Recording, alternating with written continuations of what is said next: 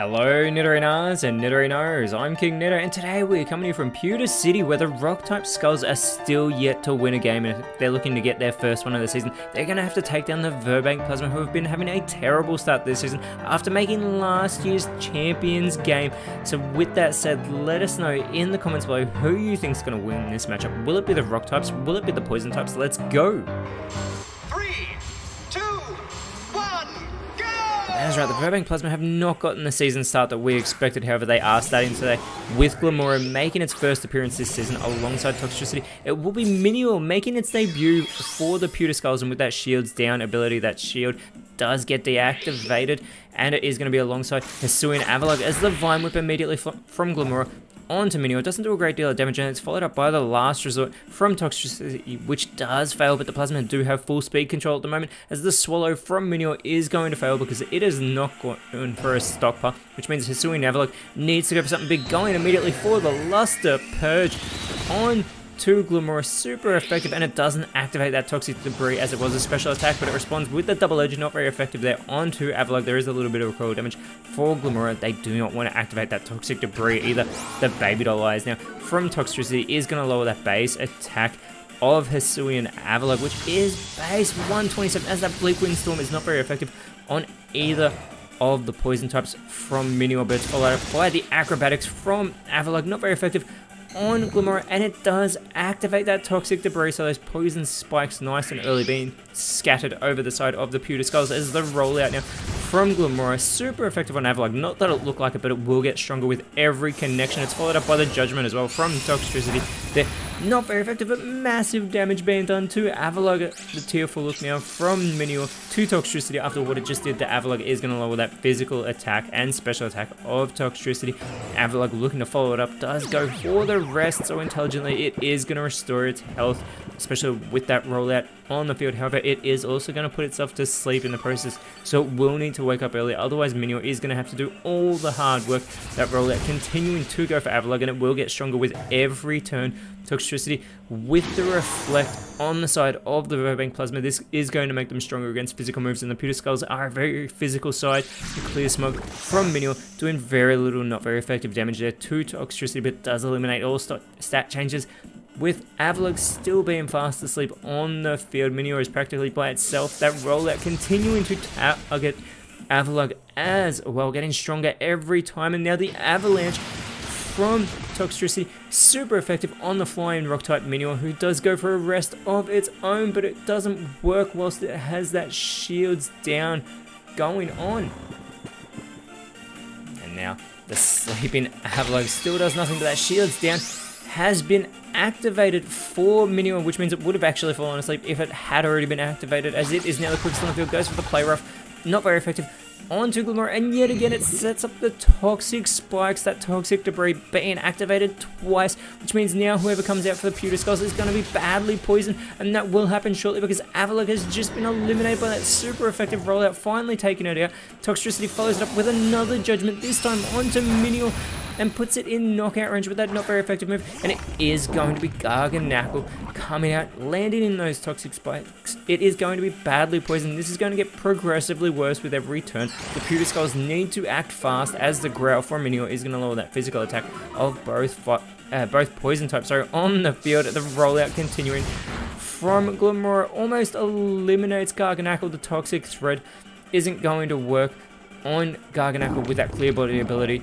so its stats cannot be lowered, and it's already poisoned as well. The work up here from Garganackle, it is going to boost that physical attack as well as that special attack, but it is more of a much physical Pokemon, as it is feeling the effects of that poisoning. And remember, like I said, it will get worse with every turn. Minior laying the smack down onto Toxtricity. Glamora is going to respond with the Expanding Force onto Minior, and Minior has been eliminated from this matchup. The Verbank Plasma off to a fantastic start. This is what we expect to see from them, as now the spikes are being set up on the side of the Pewter Skulls, as well as a triple layered entry hazard with 2 toxic spikes and the regular spikes. The Burning Jealousy from Garganackle does put Glamora in knockout range, and again Garganackle That poisoning getting worse. It will be taken out in the next turn as out comes Rhyperior, landing in those toxic spikes. So now it's badly poisoned, and it's also going to take damage from the regular spikes that just landed in as well.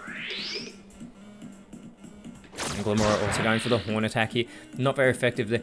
On to Rhyperior, followed up by Toxtricity, going for the Focus Blast. That'll be super effective, but it is avoided by Garganacl. This allows Rhyperior to go for the Calm Mind, trying to keep calm whilst it is poisoned. It is going to boost those special stats, but like all the other Rock-type members, it is much more of a physical Pokemon, as Garganacl is going to go for the Take Heart, and this is actually very clever because it boosts its special attack, boosted special defense, but more importantly, it has just cured itself of its poisoning. It is an easy target on the field, however, so it will need to act quick, as there is Rhyperior feeling the effects of its poisoning, and Glimmora with the Bullet Punch is going to finish off Garganacl with that super effective move.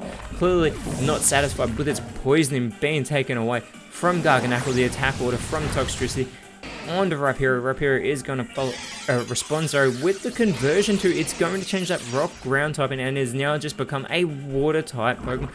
It does want to capitalize on its water typing advantage over Glimmora, but doesn't want to receive any electric type attacks from Toxtricity, as now out comes Tyranitar with that unnerve ability, making the Verbank Plasma too nervous to eat their berries, but they are in full control at the moment. Tyranitar has just been badly poisoned and is hurt by those spikes as well. And Glimmora, who's had speed control this whole matchup, goes for the block onto Rhyperior, making it so it can no longer escape. Not that it's looking to run away, it just wants to be cured, as it's also on the receiving end of the Terrain Pulse from Toxtricity, and the Bug Bite from Tyranitar puts Toxtricity into knockout range with that not very effective move, and also steals its Leper Berry in the process. Not that it's very good to Toxtricity, as long as that Unnerve ability is in play from Tyranitar. Rhyperior now going and setting up the Electric Terrain, and it's not worried. It is very worried about taking electric damage from Tyranitar now that it is a water type, but there is that poisoning afflicting Tyranitar. Again, it gets progressively worse with every turn for these rock type Pokemon, as Rhyperior has just been put into knockout range, and Glimmora with the heal bell. That bell will chime, but unfortunately it does fail. Not that it needs to happen.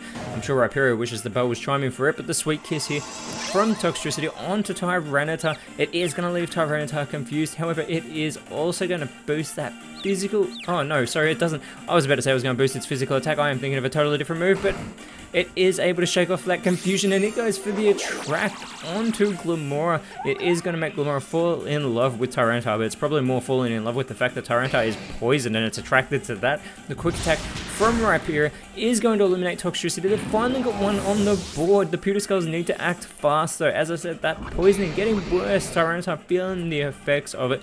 Rhyperior is going to feel the effects of it as well. It needs to hold on, but Rhyperior is eliminated, which means Glimmora gets the credit for that. That is its 4th elimination of this matchup. Can it get the Soul Clean Sweep? As out comes Cantonian Muck for the Verbank Plasma. It's the Cantonian Arcanine, the Terrastal Draftee, coming out for the Pewterskulls, who's going to be badly poisoned. It is hurt by those spikes, but it is now about to Terrastalize into a rock type Pokemon. That is right, it is the Cantonian Arcanine, the Terrastal Draftee for the Pewterskulls, and it needs to act real fast.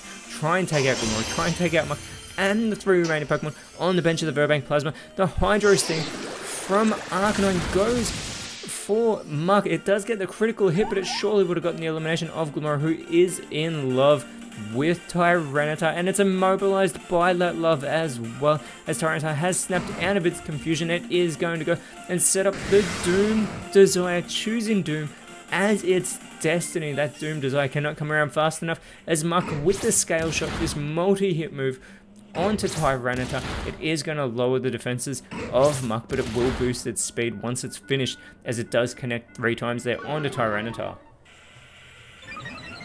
Will Muck potentially become the quickest Pokemon on the field, as Arcanine feels the effects of that poison, as does Tyranitar's, who's just getting so much worse here, but surely only going to be in for about 2 more turns, so it's that quick as the Victory Dance from Arcanine. It is great that it's boosting its attack and defense and its speed, although it is already the quickest on the field, but it needs to get some eliminations with that boosted attack. Maybe it should go for an Earthquake, as yet again, Glimmora trying to shake off its love for Tyranitar, and it is going to go for the Zap Cannon onto Arcanine, puts Arcanine into knockout range. A light screen now being set up by Muck, making the side stronger against special type moves after already being stronger against physical type moves earlier. The defog here from Tyranitar, it is going to lower that evasiveness of Muck and making it so their light screen wears off, but it also makes those spikes disappear from the field, including the poison spikes, but it is too late for that. The electric terrain is gone as well, but Arcanine is going to be eliminated by its poisoning, so Tyranitar is all by itself. It has 5 poison types to contend with, and this poisoning, which keeps getting worse. It is surely too late. It is surely out of time. It must only have 1 turn left. It's in knockout range. Glimmora is in love with it though. Is Glimmora going to get all 6? It's immobilized by that love. Muck, with the easy opportunity, goes for the Mega Horn and takes Tyranitar out of this match with that super effective move. And this is the type of Verbank Plasma that we expect to see.